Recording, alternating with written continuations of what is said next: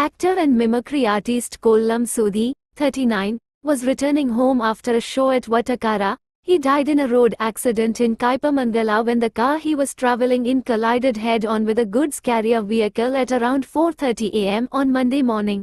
3 mimicry artists Binu Adimali, Ullas and Mahesh were injured in the accident.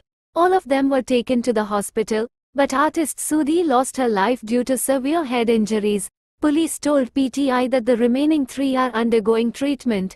Kollam Sudhi made her film debut with the 2015 film, Kanthari, directed by Ajmal, rose to fame with the programs. Meanwhile, Chief Minister Pinarayi Vijayan has condoled Sudhi's death.